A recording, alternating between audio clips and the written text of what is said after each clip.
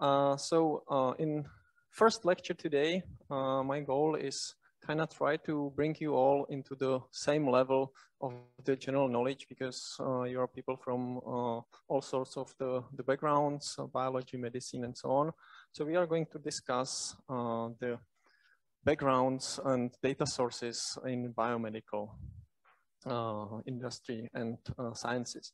So the lecture is going to be split into two parts. In first, I will give you a little bit of introduction from the biology point of view, and then Katka will take up and give you the other part dealing with the medicine. Given the hybrid type of the event, if you have any questions during my talk, please type them into the Discord. We will try to answer them. For those here in the room, we will also take the question ready at the end. It will make it easier for us because we are going to be two speakers. So as I said, the goal for today is to provide you an overview of the data sources in biology and medicine. And here, when we talk about the biology and medicine, we are talking about the different scales. These data sources and the analysis of the data, we are dealing with ranges from the simple atoms going through the molecules, genes, and so on, to more complex systems such as organisms or even populations of organisms. And here is actually going to be a nice talk later on Tuesday in the evening by Helvig Hauser, who will actually again take you through all these scales, but this time from the physiology point of view. So when talking about the data in biomedicine, we are talking about the two types of data. We have experimental and we have computational data. The thing with experimental data is that they are quite expensive to obtain. So they are often used at the beginning of a research to kind of as an input obtaining the initial data, or for the validation at the end of the pipeline. And all the gaps in between are filled with these computational simulations. So let's start with atoms. When we're talking about the atoms for the big part of this week, we are going to consider them as the smallest unit of the ordinary matter. When we're talking about their size, we often use units called angstroms, which are pretty much just 0.1 nanometer. And to give you an idea, a hydrogen atom is about 1 angstrom big. Sometimes it is 0.9, sometimes it's 1.1, depending on the literature you read.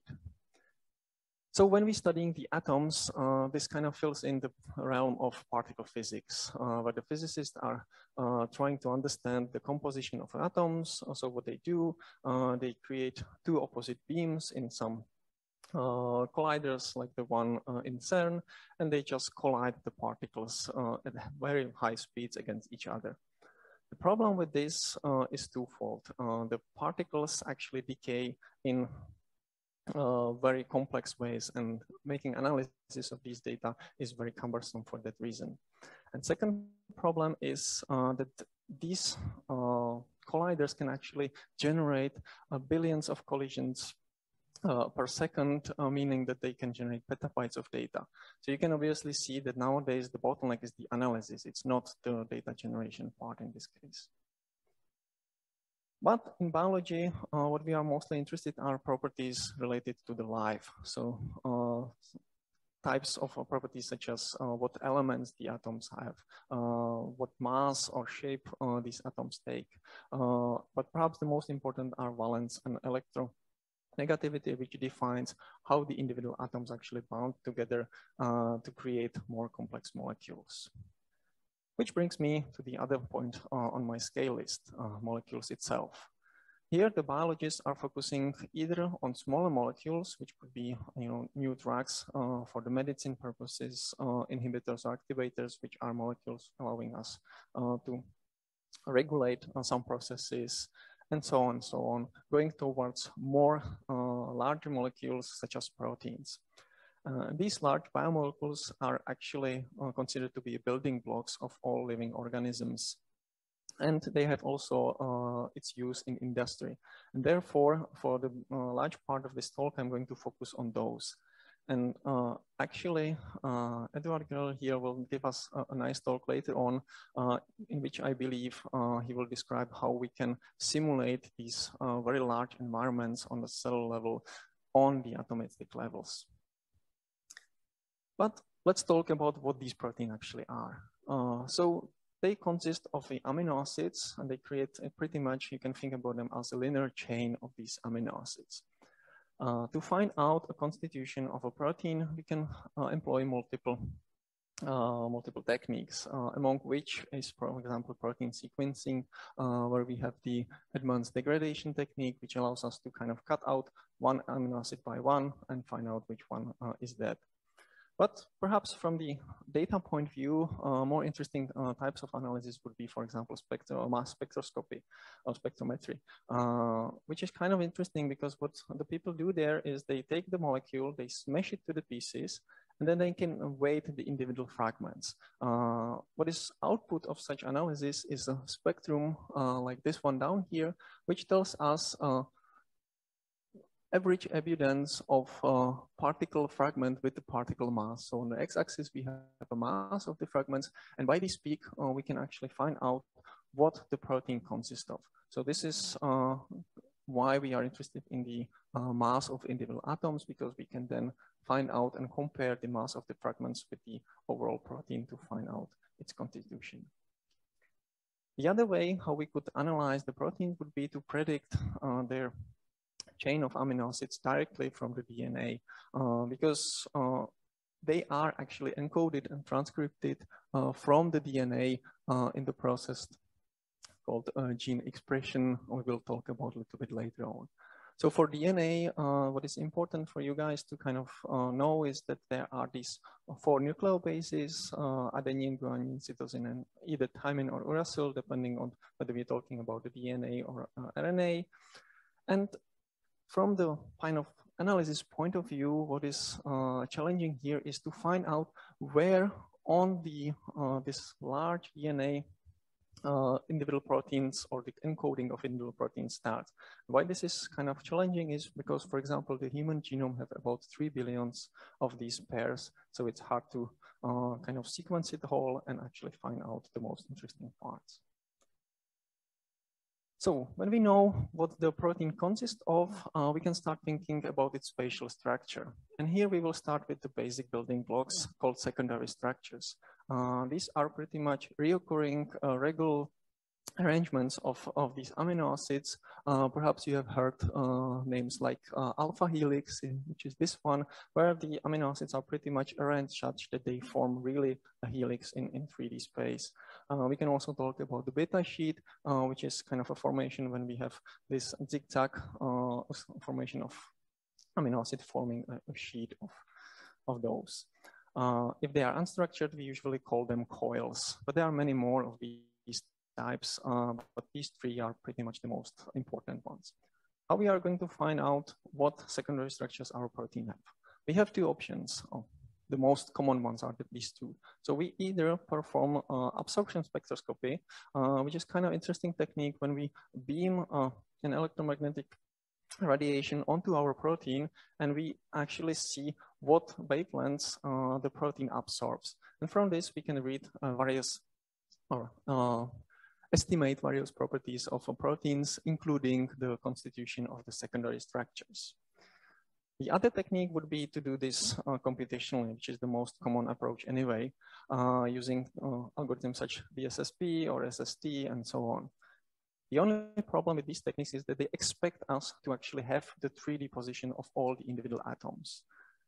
And this is described by the tertiary structure of the protein. So it describes the actual shape and positions of individual atoms within the protein or within the single protein chain, because the protein can actually consist of multiple chains, which is then yet another level. So how we can find out what the protein consists of? There are a playad of experimental techniques which would allow us to do so, but I'm going to talk only about the X-rays, NMR, and cryo-EM, because these 3 are by far the most common ones in this realm. And then, of course, we have molecular dynamic simulations for the in silico approach. So X-ray crystallography, how this works? The idea here is that we take a protein and we try to make a crystal of it. And once we have a crystal, what we can do, we expose it to a ray of, to a beam of X-rays, and we actually collect the diffraction pattern which is appearing behind this ray. So you can think about this as I have a prism and I have a beam of light, and then suddenly colors appears at the other side, right? So this is the same thing. Now what I do, I collect these diffraction patterns from the different angles, and by computational technique, I can reconstruct a density map, which is this blue part up here in the image, which tells me the mean positions of individual atoms. And then, because I know that the proteins consist about 20 or 22 amino acids, I can fit in these amino acids into this density map to create the actual 3D structure as we know it. This technique have several problems. One of those is that it's very hard to make the crystal for some of the proteins, or for some it's even impossible. And second, because these density maps do not include information, for example, about the hydrogens, it requires some thorough validation in the end, because the whole process is kind of uncertain in this respect. The NMR spectroscopy is a technique which utilizes an idea that if we put the protein or individual atoms into a magnetic field, they actually start to behave as a small rotors, small magnets, and they have some kind of a spin and start to produce electromagnetic signal, which may look like this one here. And this signal is specific for the actual functional groups. So if I have a different composition, the signal is going to be different. So what we can do, we can again have a look onto the spectrum and analyze these spectra, decompose them, and find out what parts our protein consists of. And finally, perhaps the most promising technique in recent years is electron microscopy, which allows us to actually nowadays see the individual atoms. Unfortunately, this technique is not well suitable for the biomolecules because first, they are not very sensitive to the, they are very sensitive to the electron radiation. And second, they actually don't really like that much vacuum, which is needed in the chamber for this technique to work. Fortunately, some smart people came up with an idea how to solve these problems. So what we do is we very quickly freeze the sample in the liquid nitrogen. And by this, we are kind of protecting it from the vacuum itself. And then we use just a small amount of electrons to avoid the damaging our sample. By using a little or just few electrons, the quality of the imaging actually suffers. So what we need to do is we need to have a huge amount of sample or proteins in our sample, and we collect all the information and average it together to get something like this. Well, as you can see on this image from 2010, the resolution is not that great, but because we have the individual orientations here, we can use the computed tomography, so the thing you probably know from the medicine as well, to generate these 3D shapes. Fortunately, as the technology is getting better and better, we are now able to reach almost near atomic resolution. So you can see the difference between 2010, and this is the same molecule from 2019. So we are getting there very nicely. And this is what the molecule actually looks like if we look at it in the microscope. So that would be the experimental part, and now let's talk a little bit about the computational or simulation part. So here the most prominent way how to deal with the shape of the protein is using molecular dynamics simulations. So we start by the chain, and then we have we employ the model based on the network model based on the flexibility of the protein to actually simulate the shape of the protein. And when I'm talking about the MD simulation, I want to stop by and talk about the protein dynamics in general. So this is quite interesting part of the research happening here because it is important to understand the protein function, especially because the dynamics of a proteins are actually tightly related to its function. Here, two techniques that are used. One of those is the MD simulation. You can see up here what this technique is actually doing is really simulating Brownian motion on the atomistic level, allowing us to study all the interactions and so on. The problem with this is that it's computationally expensive. It can take up to the days on supercomputers. So the other way how we can analyze this is NMA, normal mode analysis, which decomposes the possible movements of a protein into the individual modes and allow us to study the flexibility. It's a cheap method which allows to compute the same thing in about a second, but it doesn't give us the atomistic movements. It just gives us probabilities or ideas how the protein could move potentially. The thing with exploring the MD simulation is that nowadays it's not a problem to compute hundreds of thousands of frames. And since all the events are happening on different scales and we don't want to miss any, looking at such simulation could take us quite a long time. If we speed up the simulation, sure, we can now watch it whole, but it starts to become problematic to actually understand what is happening there. So again, some research is necessary in order to understand how to visualize the temporal data. So the challenges in terms of molecules are in data acquisition that these techniques are kind of sensitive to signal to noise ratio. They are quite uncertain and we need a lot of validation. From the data analysis perspective, one thing we need to take care of is the amount of the data we are taking. Because for example, here I have just a few thousands of atoms, but I can barely see anything inside it.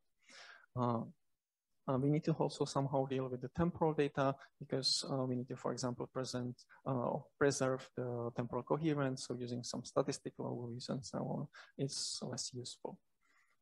So here, David Kotel on Wednesday will give us a talk about how we can actually deal with these large 3D visualizations. So I'm looking forward to that one. It's going to be quite interesting. Okay, this brings me to yet another level. Let's talk a little bit about the genes. We have already discussed that DNA consists of nucleobases and the whole process of transcription and translation going from the DNA to the actual proteins, it's called gene expressions. When we are talking about the genes, genes are actually a part, a sequence of these nucleobases somewhere on the DNA, which we know it's somehow responsible for some function or transcribing some of these, or creating some of these proteins. But before we could actually analyze what proteins are going to be created, we need to know the sequence of the individual nucleobases. And this can be done often through the sequencing. So either we use the older Sanger sequencing method or the next generation sequencing and so on. But irrespective of the technique itself, the result is pretty much just a long sequence of letters, which then needs to be analyzed and somehow taken care of. The biggest problem here is probably that each of us have some mutations in these genes. So, you know, you have dark hairs, you have blonde hairs and so on. This is represented by the changes of these letters. And there are just some random mutations. We actually have no idea what they are responsible or what they are doing as well. So analyzing these is also kind of challenging. But more importantly, it's not just the sequence itself, but it's the actual 3D shape of the DNA. And I'm not talking about the famous double helix of the DNA, but rather about its organization within the nucleus itself. So we need to take these 2-meter long DNA and fit it into something small as a cell nucleus. And there are other proteins involved in this packing process, such as histones, for example, and so on. And the overall thing here, the whole fiber with all the proteins is called chromatin. So, you know, when David is going to talk about chromatin, this is what he's talking about. How we can find out the conformation of a DNA, this packing, there are typically experimental methods called chromosome conformation capture methods. There is multiple of those, but if I oversimplify it, the idea is that we glue together the pieces of a DNA such that if we slice them to small pieces, the fragments which are close together, they stay together. And then we sequence these small parts, and we try to fit them onto some general genome. What this results on is something called contact maps. So here on the x-axis and y-axis, we have the whole genome, and the color now tells us the probability of how how it's probable that the two particle parts of the DNA were actually close together in our sample. A similar approach can be used to actually analyze what proteins were close to the DNA. So again, in something called ChIP-seq, we glue together the DNA and the proteins. We smash it to pieces, creating soup like this one, and then we fish out the individual proteins. And since they were glued to the part of the DNA, we take the DNA fragment with it as well. Then we can sequence this fragment and again try to fit it where it belongs statistically on the whole genome. And this then gives us the probabilities or the regions where is the high probability in our sample that the protein was near that DNA. So it was probably somehow responsible for some processes there. So the challenges are here twofold. So from the data acquisition, again, these techniques are kind of uncertain and costly. And from the data analysis part, we need to deal with multiple levels of details on multiple scales, because experimentally it's often not possible, or it will be too costly to kind of compute these contact maps on the individual resolution of individual nucleobases. So usually a point in this map is about 10,000, 5,000 of these nucleobases. And then what we do for this ChIP-seq analysis, which is very much targeted to a particular protein, so it's cheaper and easier to do this in higher resolution, so we can do so, and then we need to find a way how we can correlate these data together on vastly different scales. Okay, the other part of the talk should be interactions. And there are two types of interactions. There are either individual interactions between the molecules, so for example, protein-ligand interactions or protein-protein interactions, or there are a whole networks of interactions called cell signaling. So for the individual interactions, we have experimental and computational means. For the experimental one, these techniques can tell us whether the interaction occurs and actually where exactly it occurs, because we can change the protein and find out whether it's still reacting or not. But these processes are very expensive, and it's kind of doing that huge amount of those, it's not going to pay off. So therefore, we often employ the in silico parts when we simulate these processes. They are cheaper, but they are also less precise, meaning that we probably need to more of these simulations to kind of get a statistical overview of what is perhaps happening inside. What is the advantage of these approaches is that they actually can tell us how exactly the interaction is occurring, which is not possible in the experimental techniques, or at least not most of them. So here is an example of why the analysis of this data is problematic. So here we have a docking where the scientist is trying to find out the interaction between the green and blue proteins. However, the tool is computing multiple of these possible conformation, and now the biologist needs to go through all of them to figure out which are the most probable, which are biologically possible, and so on and so on. If we put them side by side, they become too small and we can't really analyze them. If we put them on top of each other, well, we don't see much either, right? So this is again quite challenging, and we need to find ways to visually analyze this. And then we can go scale up towards the cell signaling. And here what you see is a network of individual interactions which are kind of happening inside the organisms. So any point on this network could be broken and could be responsible for diseases such as cancer, for example.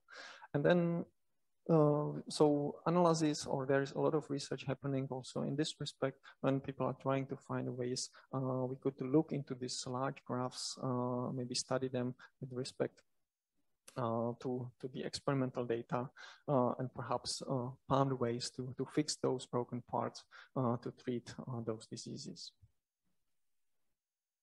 Which brings me quite nicely towards the cell scale, where the most or very common analysis which is performed is gene expression.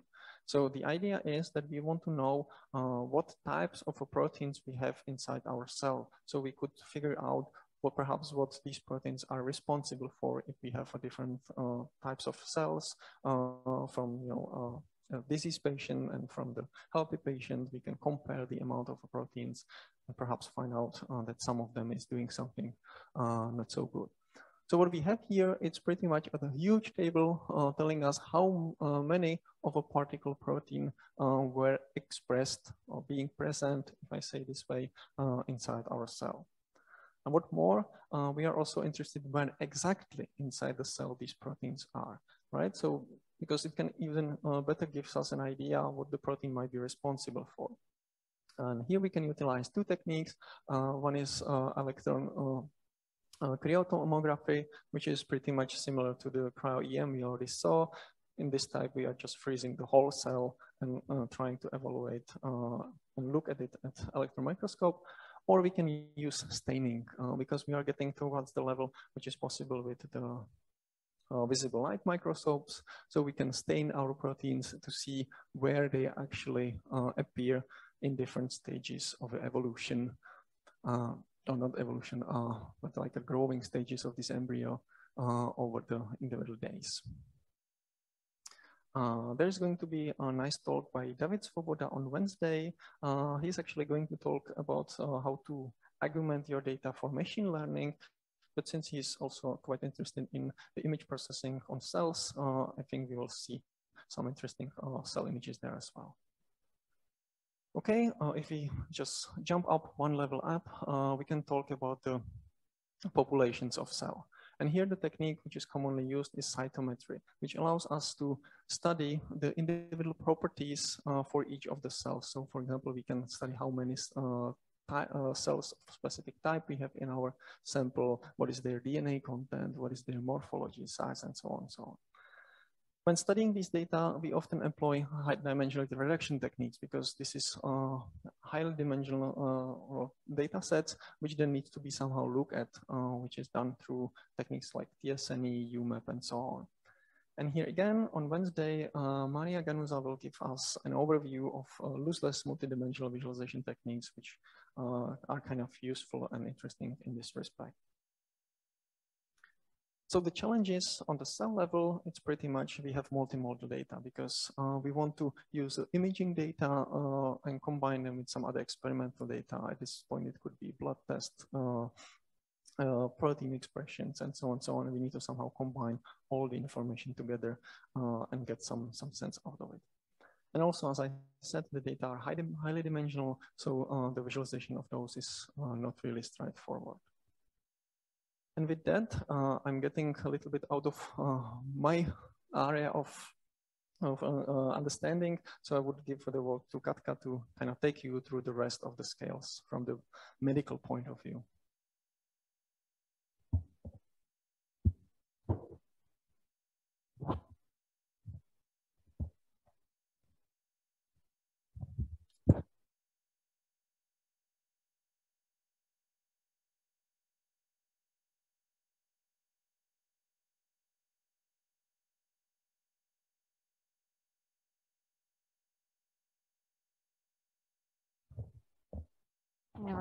No, yeah, I can see. I can hear now.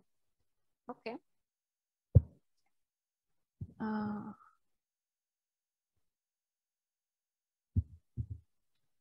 Thank you, Hanzo, for a nice presentation on the biological scale. And as you said, I will now continue with the side on medical data. I'm actually reusing slides that Nuska Smith prepared for this presentation last year. So thank you, Nuska. I noticed that you are watching, so I hope I don't butcher your presentation too much. Let's take a look. So the goals for visualizing medical data can be quite different. We can visualize data for education, for communication with patient, diagnosis, treatment planning, or treatment guidance. Usually the reasons why we actually gather the data are these middle three. So either to diagnose the patient or to plan the treatment or guide or change or navigate through the treatment. And depending on what kind of disease we are dealing with, what kind of body parts we are dealing with and things like that, the techniques for the acquisition of the data and the data sources themselves differ quite a lot. So Nuska used this nice way to bring this, introduce this presentation that this is like a train ride through biomedical data zoo, because there are a lot of biological and medical data that are being used. And if we are going to go into detail about all of them, then we'll be here for a long time. So you can imagine this presentation as being this train ride through different exhibits in the zoo, where the exhibit is individual data types. And to get a more in-depth understanding of these data types and what can be done with them from visualization point of view, you can attend individual lectures, and they will be discussed in more details. So back to the scales. Jan left off at the cell level scale, and I will continue with the tissues. So there are a lot of different tissues that can be collected, the tissue data that can be collected, and tissue sources. And there are different ways of getting these tissues. So the first and most kind of natural and least invasive one is expression. And that's, as I said, that's the least invasive because it's kind of the things, the tissues that naturally come out. So urine, stool, saliva, vomit, and so on. So these are the one types of tissues that we can collect. And then we can have excision, which is a bit more invasive, basically meaning involves a kind of cutting, where we can have different types of excision. For example, puncture, when you use a needle to, for example, get a blood sample, or lung fluid, amniotic fluid, and so on. Or you can have scraping, for example, to get a sample of tissues from your cheeks or from uterine cervix. You just scrape the surface of the tissues. And then another kind of special kind of excision is biopsy. And the difference to this previous two is that in biopsy, we are trying to get a bigger piece of tissue as a whole, so bigger consistent pieces of tissues. This can be, for example, bone marrow, brain, skin, liver, and so on. And so when we are talking about biopsy and the tissues that we are looking at collecting in this way, we usually talk about histology or histopathology. In histology, we are looking more at the anatomy of the individual tissues. These tissues this can be healthy tissues. When we are talking about disease tissues, when we are looking for some pathologies in the tissues, then we are talking about histopathology. So that's just a brief introduction. If you hear these different terms, that's the difference between them. And the process actually doesn't end with just sticking a needle in and collecting the tissue itself. It actually involves a lot of additional steps, such as fixation to prevent the tissue samples from decaying, selection and trimming to select the parts that we want to observe, embedding in a so-called embedding media, for example, wax, to make it a bit more firm, to be able to slice and work with these tissues a bit better. Then sectioning, where the tissues are sliced into very thin layers. Then they can be stained to bring forth some characteristics of the tissues, some parts of the tissues, and then they are typically scanned in a high resolution images, where they can be observed under microscope. When we are talking about digital histology or histopathology, then they are scanned. So this is an example of how such a tissue that is stained can look like. This is a human lung tissue stained with two chemicals, hematoxylin and eosin. And the dark blue parts of this tissue are cell nuclei that were highlighted with the staining. The red parts are red blood cells. So this is a kind of data that you can have from tissue collecting, the image-based data. But you can also have additional data types, such as tables that involve some numerical values, measures, and so on. I'm sure you had at some point your blood sample taken, and then you got back as a result these huge tables with lots of terms that no one really understands. So That's another kind of data that you can get from tissue tissue collecting. So images and then non-image data. And so what are the challenges connected to analyzing tissue-based data? The first one is when you're trying to reconstruct back this whole 3D image of the tissue. So not just one slice, but to get like this 3D representation. Because they are cut into these individual slices, then you're trying to stack them back together. And because they are soft typically and can get deformed or teared, there is the problem with deformation when you're trying to put together these deformed slices and register them together. This can be a very challenging part. Then these images are typically very high resolution. And so there is need to have a good interaction technique to be able to zoom and browse and pen in these images at different levels of details, which typically is resolved, at least partially, but using this kind of pyramidal image formats where you have images at different resolutions, kind of simulating these microscope resolutions when you zoom at 10 times and zoom at 100 times level and so on. So also these pyramidal image formats have this kind of property. Then another challenge that is often a problem in biomedicine in general is proprietary formats, where each microscope vendor basically creates their own image format, and then transferring them between different devices and tools can be a challenge. Some work is already put into resolving this, but I think it's still a challenge. Then, of course, with analyzing this kind of data, nowadays a lot of automated image analysis methods are used and a lot of artificial intelligence. So integrating this with visualization technique is another challenge. And we'll actually have a dedicated talk on AI and visual computing for histopathology images on Tuesday by Marco August. So we will see more about this there. And another challenge can be integration of this kind of tissue data with data at different scales. So you can have CT images more at the organ level, and you want to analyze and relate this tissue level data with the more higher level data. How to connect them, how to work with them and put them together is another challenge. So let's move to another scale, and that is organ scale. And this is a scale where a lot of things are happening actually in medical imaging.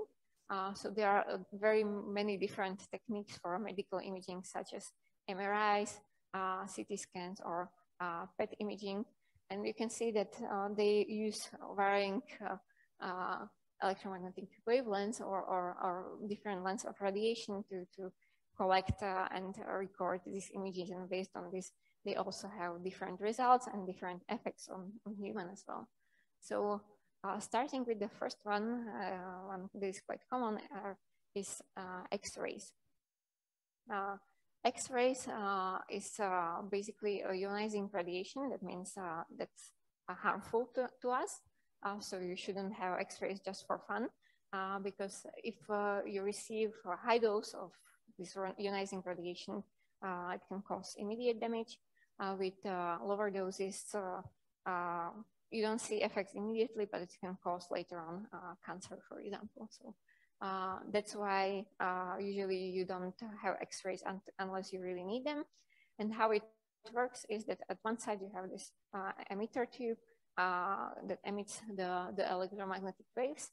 On the other side, you have this projection plane, and as the electromagnetic waves pass through the tissues, through your body, some tissues absorb more of this radiation, some tissues absorb less, and based on the amount of the absorbed radiation, then on the projection plane, you have the results. So you can see that, for example, air shows up as black, bones, which absorb a lot of this radiation, show up as white.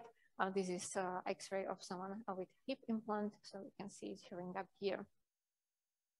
And there are a lot of different types of X-rays. You can have standard X-rays, You can have fluoroscopy, which is X-rays over time, so you have continuous images. Angiography, when you actually inject a contrasting agent into the patient, and this contrasting agent then affects how this radiation is absorbed.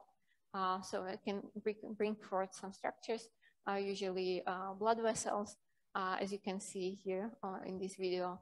As the agent is injected, you see the veins become more visible. And another kind of X-ray is mammography, which is low-dose X-ray used for breast cancer screening. Related to this is computed tomography, which is basically a 3D version of X-rays. X-rays on a rotating tube around the patient.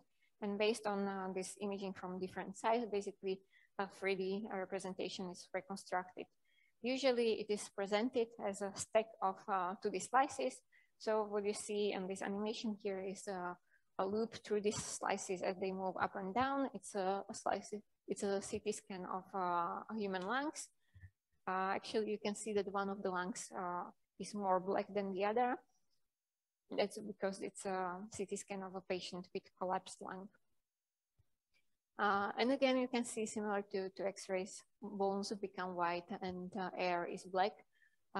What is nice about CT scan is that it has kind of this standardized or normalized intensity units, Hounsfield's units, and they have assigned meaning basically. So they can differ a little between different devices, but usually if you have intensities around -1000 Hounsfield's units, then it's air.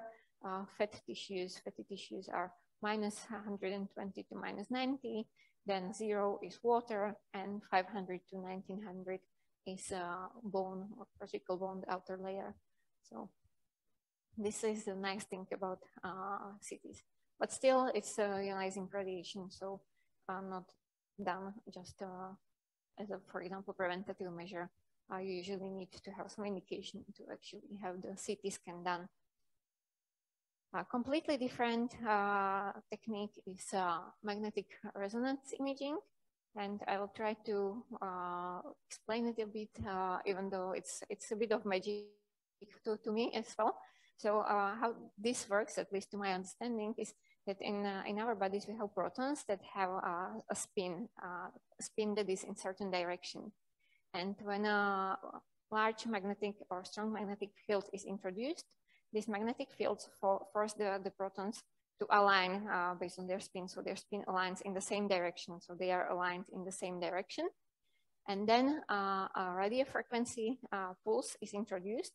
And this radio frequency pulse pushes these protons out of this alignment. So this disrupts the alignment. And then how this imaging works is that it measures the energy that is released by the protons and the time it takes to these protons when they realign back to their original position. So after the pulse is turned off, they come back to this original position, and based on the time and energy that's released during this process, you get these images, which is quite fascinating. Here we have just a few examples of what the MRI can look like.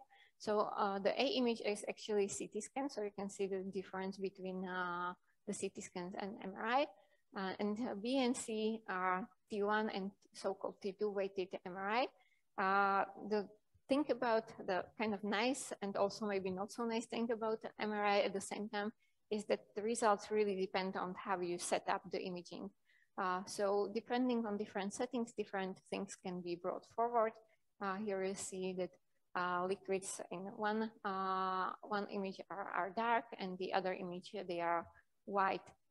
So based on the setup, you can highlight different structures or different tissues, but at the same time you lose this kind of standardization or normalization that you have with the CT scans, where you know that this level of intensity corresponds to this kind of tissues. With MRI, this is not so straightforward. And similarly to previous techniques, you can have different types of MRIs. So you can have functional MRI, for example, brain activity, MR spectroscopy, MR angiography, again with introducing contrasting agents, to highlight some structures and so on. There are many different techniques that are based on MRI, and it's quite powerful technique. Another technique that is quite common and widely used is medical ultrasound. Similarly to MRI, it's kind of non-damaging. So MRI and ultrasound, they do not have this ionizing radiation. They do not use this damaging radiation, so it's quite safe. And the ultrasound works on the principle of high frequency sounds. So you have a transducer that emits this high inaudible sound waves, and then listens to their echoes. And based on these reflections or these echoes, the image can be reconstructed. It can be quite a bit more difficult to interpret the ultrasound images because they can be taken from strange angles. And also there is a lot of noise in ultrasound images, but it's quite powerful because it's very accessible. It's much more accessible than, for example, MRI. It's cheaper and it's not damaging. So this is the nice thing about this technique. And again, we can have different types of ultrasound. So we can have 2D ultrasound. We can have 3D ultrasound, where if you scan from different angles, you can reconstruct the image. Time varying ultrasound, as you can see here on the video. And then you can have also Doppler ultrasound, which is used for measuring blood flow, which works based on this Doppler effect that you might know.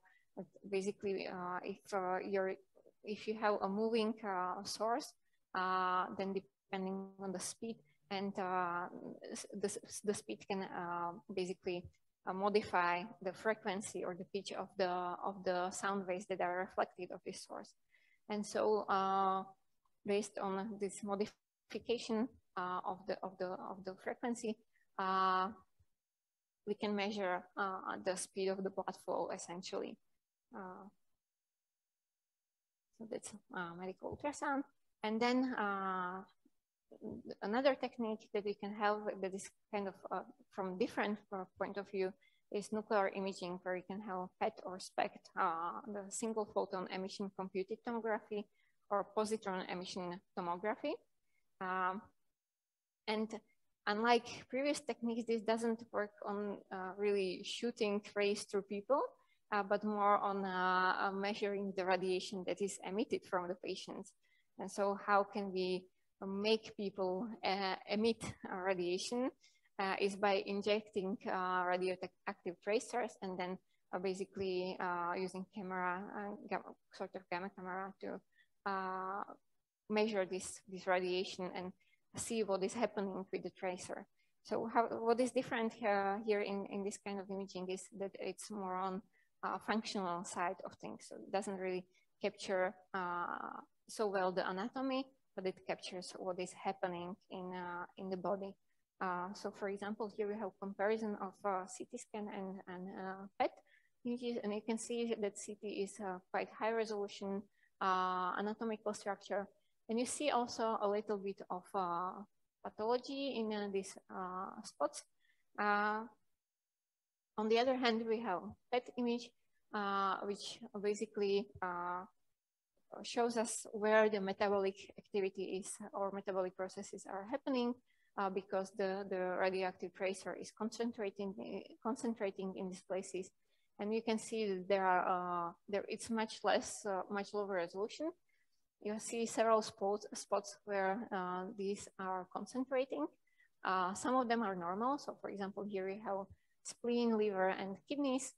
It's normal for there to be metabolic activity, but then we also have some darker spots here that indicate some pathologies. So this is often used, for example, to identify a metastasis in cancer patients. And then we also have some devices that combine these different techniques, such as PET and CT, where the hardware integrates two different techniques, which is really nice both for patients because they don't have to go through several procedures, but also makes it easier to then work with the data because it reduces the problem of alignment because the patient only sits in one position. And when you use different devices, then it's kind of hard to mimic the same position. But it doesn't eliminate the problem of registration completely because there are some patient motions that you can't completely get rid of, such as heartbeat or breathing. So you don't want to stop those to get an image. So this can also pose some challenges for further working with the data. So now to the challenges of the medical imaging. First one, artifacts. Sometimes the images are imperfect. They introduce artifacts. For example, if you have metal implants in teeth, for example, and you have a CT scan taken or X-ray, the radiation can scatter around this metal parts and create artifacts that look like some shining stars around them that represent things that are obviously not really there. Then similar to these histological images, we can have integration, and we usually nowadays have some automated methods for the analysis of this kind of data. And this is really something that is really at the forefront of the research nowadays, how to make use of automatic techniques and artificial intelligence to help us, and how to bring users into this process and how to use visualization to connect it all together. And so on this topic, we will actually have two another talks, one by Stefan Bruckner, who is already here, and one by Thomas Schultz, will give us some examples from neuroimaging and ophthalmology. So also tomorrow. So you have a lot of interesting lectures to look forward to also tomorrow. Another kind of challenge is similar to what we have been talking about, this histological images from different perspectives, integration with data at the lower scales. Registration, I have already mentioned this, is always a problem when you are combining multiple data sources together, multiple modalities. And also another big challenge is uncertainty. Many of these imaging techniques come with some imprecisions. There is also some uncertainty introduced with pre-processing or post-processing of this data, registration, and so on. And it propagates through this medical workflow, basically, to this analysis workflow. And so we will also have a special lecture on this uncertainty in visual analytics. Also, these are spatial data, and there are some challenges connecting specifically to rendering of spatial data and 3D volumes, such as occlusion when one thing is hidden behind another, lack of contrast or resolution of our structure of interest. Some pre-processing and segmentation can help here, but segmentation in itself is a challenge if you don't have enough contrast or resolution. So that's another problem. With MRI, I have already talking, you don't have this direct structure to intensity relation, and there is also field inhomogeneity. So one value at one point and the same value at different point in the data do not have to represent exactly the same type of tissue. With ultrasound, there is a lot of noise, so that's another challenge. So that's for the organ scale. Now for the organism scale, there is not that much done. You can use techniques such as MRI, CT, or PET for the whole body. It's not done so commonly, but there are some special cases. For example, for PET, usually for detection of metastasis in cancer patients, to see the whole body and to know where these are located. Or for example, for CT, after a car accident, for example, you don't know exactly where the most damage was done. You can get a CT scan done and see exactly what needs the priority in treatment and what is going on.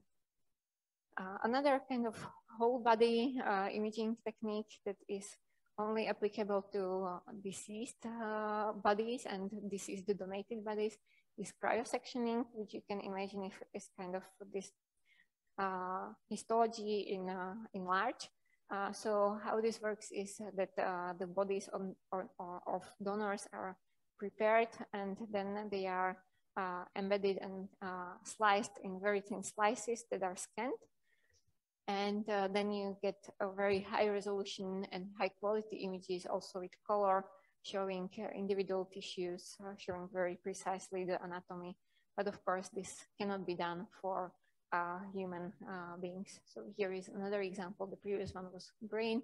This is a pelvic region of visible Korean human, a female. This visible Korean human is one of these projects that focused on getting this real cryo-sectioned images, where then you get this outcome like this. And there are a couple of these data sets nowadays available. Some of them are accessible freely. Another kind of data concerning the whole organism is from a slightly different perspective. It's non-imaging data, and that's electronic health records, where you're dealing with a collection of patients' health information, such as medical history, medications prescribed, test results, allergies, family history of diseases, personal statistics, things like that. So many different data types, and this in itself can be quite challenging to visualize and to analyze, because you have different kinds of data. There can be also imaging data into this, and then you need to kind of create this bigger picture about the patient from these loads of different records. Now we are moving to the last scale, which is a population scale, where we're looking at whole populations. Here we can have many different various different data sources again. The first one being screening, which is typically done as a preventive measure of sorts, which is aiming for discovering diseases among populations that do not show symptoms yet. For example, to find some individuals that are at risk of some disease. Typical example of this is cholesterol measurements.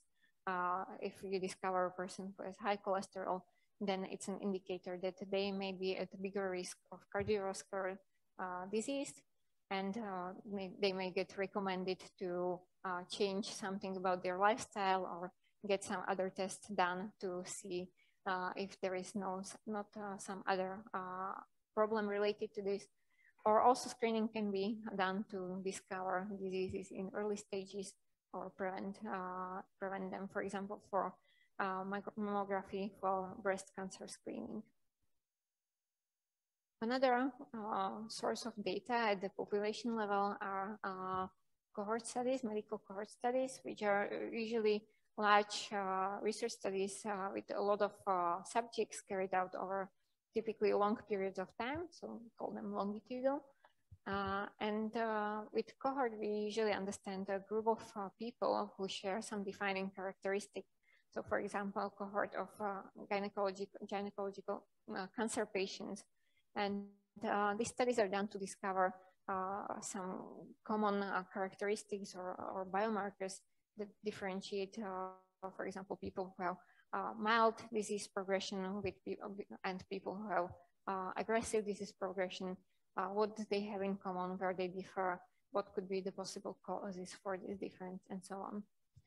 The data that are collected for these are typically can come in different, many different flavors, let's say. They can be self-reported interviews, medical examinations, imaging data, and so on. And we will have a special talk by Lars here on ensembles and cohorts in medical visualization tomorrow morning. So that's another thing that you can look forward to. Another kind of data type or source of data that belongs to this category is public health data. We have seen a lot of this being studied recently during the COVID. These are the kind of data that study the whole populations in order to, for example, prevent some disease, implement some policies, recommend some behavioral changes to people, for example, to limit an outbreak of the disease, such as we had seen in the COVID pandemic, for example, keep distances and so on. So this kind of data typically are geospatial. So there is also this or geospatial and spatiotemporal, let's say. So there is this location component as well as the temporal component often included. So you both have this geographic data included in here and also the spatial component. And we'll have a lecture on this topic on visualization for healthcare in the COVID-19 era by Alessio Arvelo tomorrow. So some challenges that are tied to population studies and population-based data. Often the data are very large, so it doesn't make sense to look at individuals, and you need some form of summaries, visual summaries, aggregations, and so on. So that's one of the challenges. Often, again, combination with statistical and automated methods for analysis is important and should be integrated into also visual analysis. And the last challenge, this quite a big challenge often, is the data quality, because the data are often self-reported and collected at different institutions. You can help people who drop out of studies, who miss appointments, don't submit their questionnaires, because if the data are collected at different institutions, then there are some issues with standardization, because different institutions have different policies, different devices for imaging and so on. Putting this all together can be quite a big challenge. So I'm nearing the end of my presentation. Just a few remarks in the end. We have looked at this data from this scale-based division, but you can actually look at this data from many different perspectives, such as anatomical versus physiological, based on dimensionality of the data, measured versus simulated. This is what Honza was also mentioning, clinical versus preclinical data that is used in research and in clinical practice, and so on. And also coming back to this first slide that I had, is that the reasons for collecting this kind of data are typically the middle three: diagnosis, treatment planning, and treatment guidance. But the other 2 points of visualization are also very important for education, and doctor-patient communication are also can be sometimes quite challenging. And for this, we will have 2 talks today. The first one by Bernhard Prime on narrative medical visualization, and then a talk by Renata Raidu on taking visualization off the screen, which I'm really much looking forward to. So you have a lot to look forward to. And just last thing, when you're working with medical data, be respectful of them. It's personal data, it's sensitive data. So be careful that you treat it with respect. Be careful that you follow the regulations related to it. If you got your data from collaborators and you want to publish some research done on this data, make sure your collaborators are fine with that, because they might have some additional intentions for the data and might not be too happy if you publish before they publish their own research. So just something to be careful about. We will post the slides to the Discord, so you can take a look at this cheat sheet here. Just a remark that when you are working with medical specialists, it can be helpful to learn some of the medical jargon, to learn what anterior and posterior means and what sagittal and axial planes are. So you can use, for example, this cheat sheet, because when starting the collaboration with people from different domains, it's often meeting people that are speaking completely different languages. Computer scientists, they know all about visualization and machine learning and things like that doctors do not anything about. And doctors have their own jargon, and they know all about this terminology that you don't understand. And it's important to try and make an effort to meet somewhere in the middle. So it's important also for you to try to make these efforts to learn and understand their data as well. So this is all from me. I thank you for your attention, and now we can have some questions if there are any.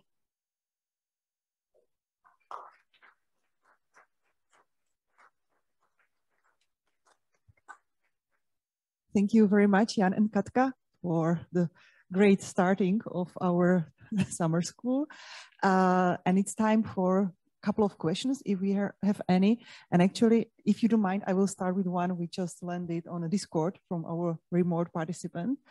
And I just lost it now. Perfect. No. So it's from Shukrai Singh, who is asking, are there any open data sources for organ scale, MRI, and CT? Medical images segmentation, just a second, or meshes. Which repositories do people use often? I'm interested in brain data mainly. There are some of these repositories. I have to say that I don't have can't tell them from top of my mind, but I will take some time to answer this question of Discord. And I think also some of the people here, like maybe Renata also has some tips for this as well, that we can post these links. I think it's anyway easier to post the links there than try to name the website here. Yeah. So we will make sure to post answers. Yeah, I see that Nuska is already typing there. So yeah, I'm sure Nuska will know a lot about this as well. So yeah, thank you in advance. Yeah, but we will make sure that you are having available sources over there in this chat here. Thank you. Some other questions from you here. So were all the scales so comprehensive that or it was too much, just right? It's a lot of scales going from individual atoms up to here. It can be quite overwhelming, and it was just scratching the surface actually. So. Okay, so maybe I'll just add, because Nuska already managed to finish her typing, that Nuska made an overview a while ago. So she put a link to the Discord channel, and she also put some recommendations for some other webpage over there for public large data sets. So thank you, Nuska, once again.